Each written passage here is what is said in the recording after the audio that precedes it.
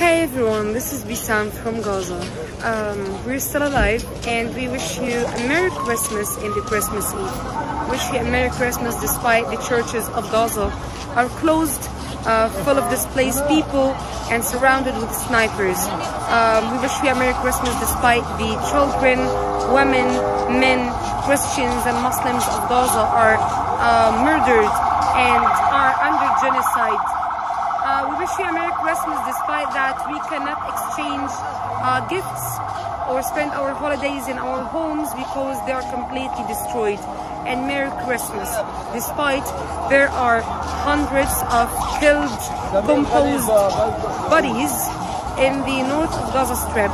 In the streets, at least 137 of them are field executed by the Israeli soldiers in front of their children. Merry Christmas, but pray for Gaza.